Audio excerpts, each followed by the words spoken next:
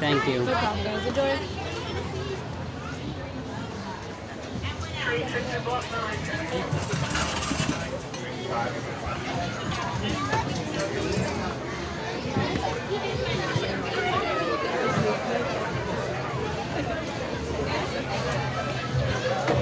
B1. How many? How many? Yeah, I have the right. Huh. At all times throughout the entire tour, and keep your arms, legs, hooves, horns, hands, and your heads inside the train. If you need to reach me in case of emergency, you can use the intercom located directly to the left of the doorway from which you've just entered. And now we can begin our safari through the sky.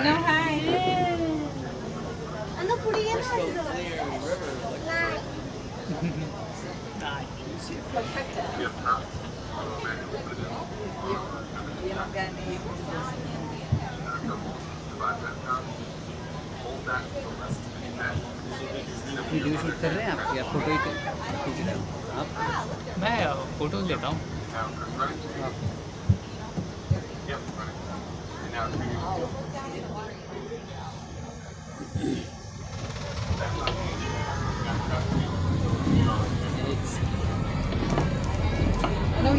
The Bronx Zoo is home to the Wildlife Conservation Society, that is the WCS for short. The WCS has eco-guards and field scientists working all around the world to conserve and protect wildlife and wild places. We're going to see many examples of their work throughout the tour, starting right here in the South Kanha Meadow, full of a whole lot of animals. Folks, there are a lot of different kinds of animals to see here in this field. I'm going to do my best to tell you about all of them in like 30 seconds. So, to start off, we've got a small fawn that looks to be running in and out of a little muddy pond over there. It's over towards the back left of the exhibit in the shade. That is a Barisinga fawn. Now, the Barisinga deer are the larger animals. They have antlers on. They have really big antlers on their heads, and that's actually where the name comes from, because the word Barisinga means 12 times in Hindi. Now, if you see some smaller deer that have a darker brown coat with white spots all over it, those are the axis deer. We're passing some right in front of us.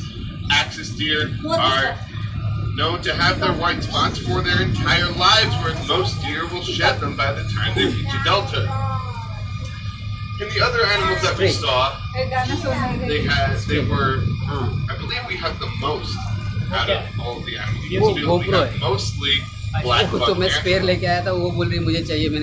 Now those are the smallest animals. They've got kind of like a cappuccino, coffee with cream color to them. Well, those are the females actually. The females don't have horns. The males have spiral-shaped horns that come to a point at the tops of their heads, and they have more of an espresso dark brown color to them.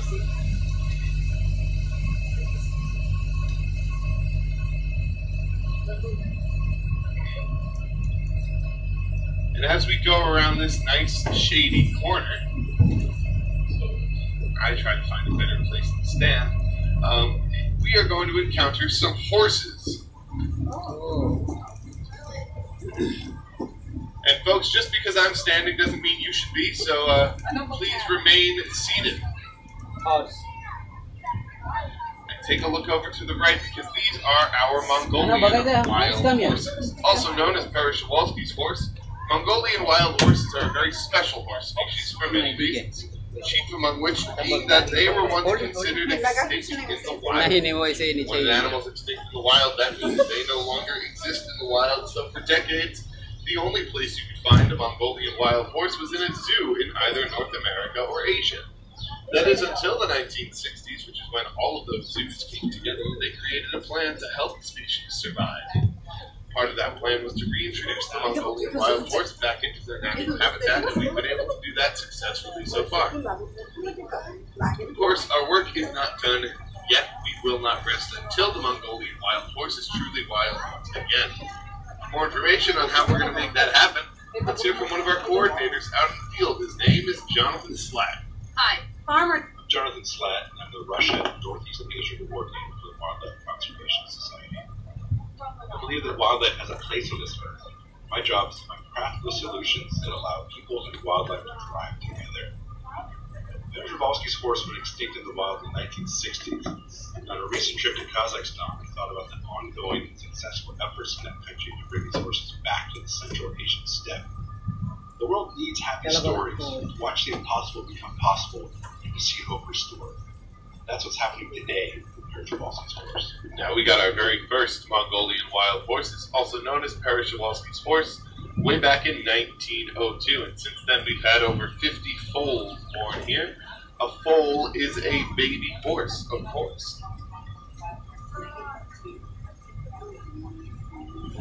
Now folks, we are making our way up this nice shady hill, and once we get to the top, we are going to encounter the world's largest species of wild cattle. In fact, you can start seeing them if you look over to the right. Those of you in the front cars, those of you in the back, don't worry, keep looking to the right, you'll see them as well. They are our GAUR. GAUR will grow up to 6 feet tall, 10 feet long, and they can weigh up to 2,000 pounds. And they've got great big horns on their heads that allow them to defend themselves from all different kinds of predators, including tigers.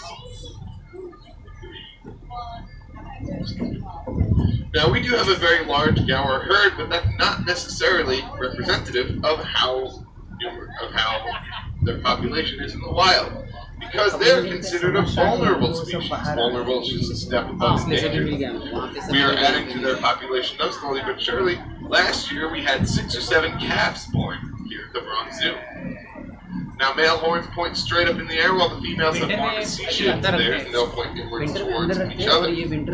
Let's hear from one of our zookeepers. His name is Dave. Dave takes care of his GAUR every single day, besides the days that he doesn't. And he's going to tell us a little bit more about it. उसका कुछ time frame है after नवंबर ठंड लगता है तो कौन है received 2 female and 1 male GAUR from the San Diego Zoo. It took a couple of introductions before all the animals were brought. But after a little bit of time, the 3 new animals were fully integrated into the herd, and we have the family that you see today. A family group of GAUR can consist of up to 40 individuals and is typically led by an older adult female called the matriarch. Since the 2 females and 1 male have been added to this family, there have been a number of offspring. This is important because GAUR are considered to be a vulnerable species, so it's vital to maintain a healthy growing herd here at the zoo. Alrighty folks, just another reminder to please remain seated, but keep your eyes peeled, because right as we go around this next corner, we're going to be on the lookout for a tiger.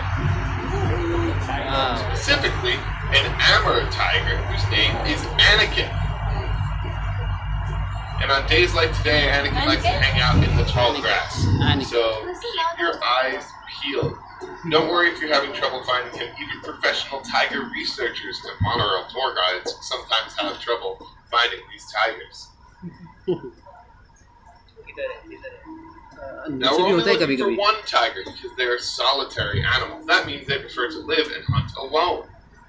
And when tigers hunt, they'll hunt for medium-sized deer and wild boar. It's there. Once they get a fresh kill, they can eat up to 40 pounds of meat in one sitting, and after a meal like that, they don't need to eat again for several days.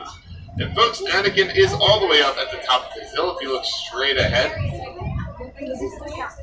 Yeah. He's got a nice long, thick coat to help him deal with harsh winters. Their Amur tiger's natural habitat is Siberia, northern China, places where it gets cold very quickly and very easily.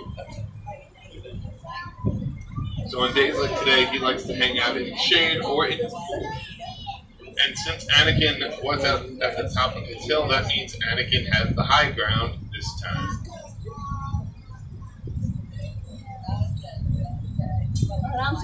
Go check out more of our armored tigers over at Tiger Mountain, right here at the Bronx Zoo.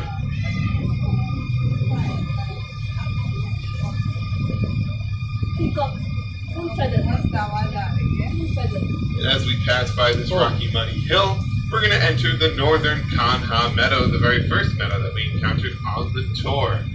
And this meadow right now is home to a whole lot of peacocks. Peacocks are the males, peahens are the females. Peacocks are the fellas with the long, colorful feathers on their backs. They use those feathers to attract mates. Once they find a mate for the season, they're going to shed those feathers, so they're going back next year when the process begins all over again. They roam freely throughout the zoo, so it only makes sense that they are over here. This is the time of year where they start to lay eggs, and in a few weeks we'll see some baby peafowl or pea chicks hatched around the zoo. Pea chicks. And now coming up on our right, we've got a bamboo thicket, and beyond the bamboo we have our babirusa. The word babirusa means pig deer. In the language, a fitting title because they look a lot like pigs. Now over here on the left we've got Linus taking a nap being used straw. And then over on the right we've got Kenneth. Linus and Kenneth, or Kenneth is all the way over to the right hand side, making himself hard to see as usual. They're both male babirusa. I know that because they've got tusks growing out of their jaws. They use those tusks to fight other males and establish dominance in order to attract females.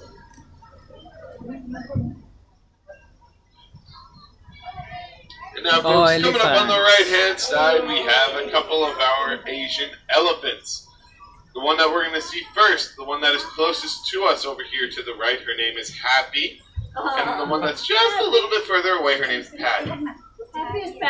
Happy and Patty are each over 50 years old, and they can each eat 200 pounds of food a day. Some of their favorites include apples, oranges, and watermelon slices.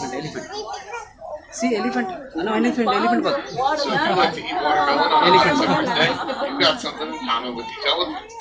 And folks, they can drink 60 gallons of water in a single day. So they are hydrated queens. They've reached levels of hydration that I can only dream about. Now, they've got little finger-like appendages on their trunks, and they use those finger-like appendages for all kinds of things, including picking up grass and dirt from the ground.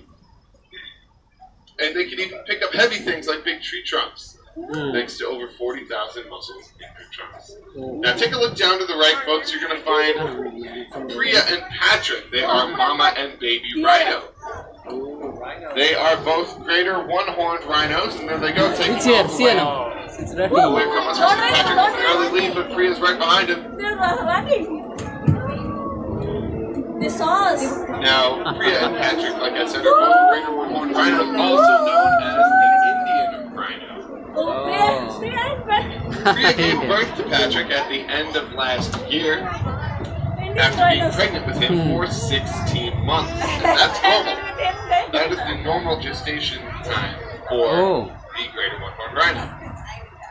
Now, they are covered in mud right now, folks. That's for a really important reason. And it has to do with their skin. You see, rhino skin is very sensitive to the sun and to insects, just like our skin is. Although, instead of going to CVS and spending $20 on one thing of sunscreen, which I did yesterday, it was ridiculous. Instead of that, they sit in mud wallows, which are essentially really large deep mud puddles, and they'll cover themselves with mud, and that mud will act as a natural sunblock and a natural bug repellent for them. Yes, we can see an example of that over here on the right-hand side. This is a mud wallow that was built for the rhinos in the 70s, but they've made it way larger ever since, and you can tell that because of those muddy footprints all around. Now, Priya and Patrick,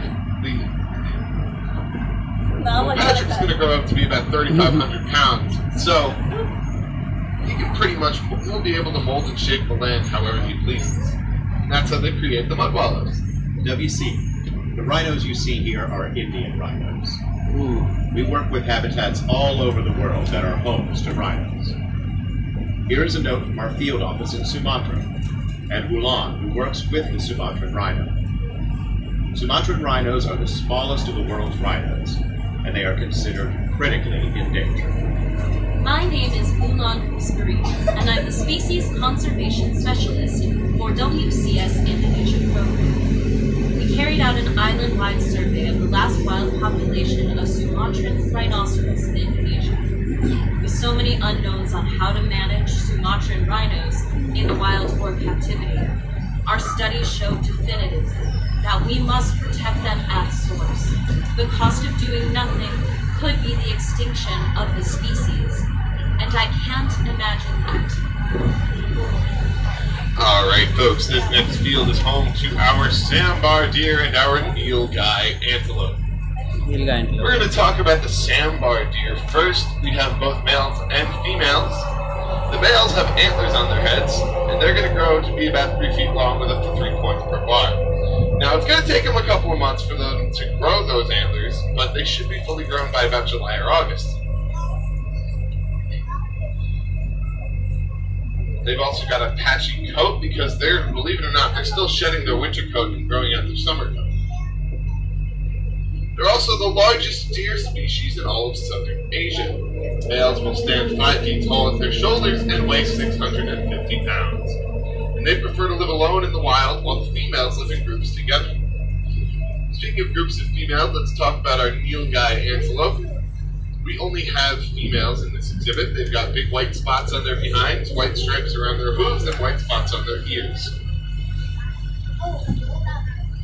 We can see actually we're first going to see a sambar deer if you take a look up towards the top right-hand side of the exhibit. And then all the way in the top right-hand corner, we've got a mixed group of the sambar deer and the nilgai antelope. Now the word nilgai means bull in Hindi, and that's a reference to the males, which we don't have. Males have a bluish-gray coat and horns, so they resemble blue-colored bulls.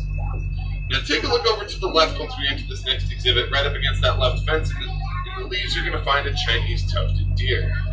We've got a couple more in this exhibit. Keep your eyes peeled for them. They're very hard to find. Except for the one right in the middle that's making it very easy for us to see him. They're very small. They only grow to be about 40 pounds, and they have a chocolatey brown coat that allows them to camouflage or hide very well in areas with a lot of dried up leaves and mud. But we've got a guy over here to the right-hand side also making himself easy to see. Now they prefer cooler temperatures, so they're going to hang out in the shade all day probably. And they're nicknamed vampire deer because males have teeth that grow on the outside of their upper jaw, and they come down and look like fangs, and they're nicknamed vampire deer. Now folks, we are 35 feet above the mighty Bronx River. Just like the parkway that bears its name, the Bronx River is a highway for all kinds of animals, including alewife herringfish, red-tailed hawks, and more. Check out the Bronx River Alliance's website to learn about how, after centuries of pollution, the Bronx River is welcoming wildlife back once again. There's still a lot of work to be done, as you might have seen, but the Alliance has made considerable progress in that regard. Now folks, this next exhibit is home to a whole lot of goats, but these are not your average goats. They are some of the largest goats in the world. Male markhor have long corkscrew-shaped horns, long beards, and manes of hair around their necks. Females have shorter beards, shorter horns, and no mane. The markhor are excellent climbers thanks to a special set of rubber-like pores in their hooves. Okay. Oh. Answer. Those rubber-like pores allow them to climb up steep rock faces and even trees. Markhor have been known to climb trees for food, and they could also jump 6 feet straight up in the air without a running start. For reference, that's the height of the doorway that you used to enter the monorail. And now folks, coming up on the right-hand side, we have Linus the Red panda hanging out up in his tree.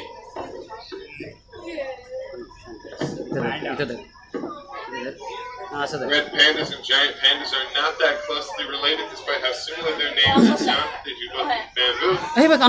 Red pandas are more closely related to the skunk, the weasel, and the raccoon. So next time you see a raccoon, you can tell him, "Hey, I saw your cousin there." Now, if you'd like to see another red panda here at the Bronx Zoo, you can do that over at the Himalayan Highlands exhibit. It's not that far from you. Just turn right out of Asia Plaza, watch out for the shuttle, and walk for about 10 minutes. Excuse me. The Himalayan Highlands will appear on your left.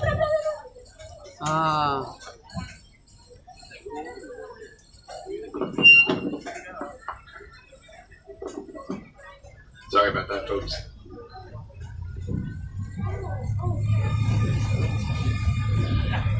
Now, while you're here at the zoo today, you should go check out our treetop adventure that's over by Bronx River Parking.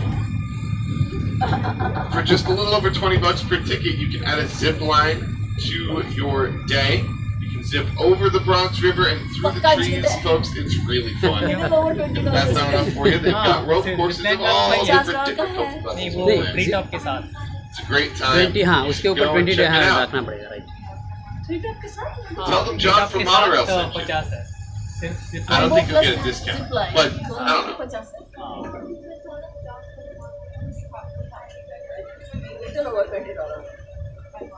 गलत नहीं बोलेगा वो.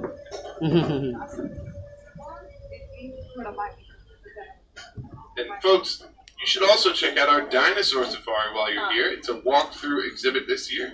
Take a walk down our dino trail amongst our 52 life-sized dinosaurs. Wow, 52.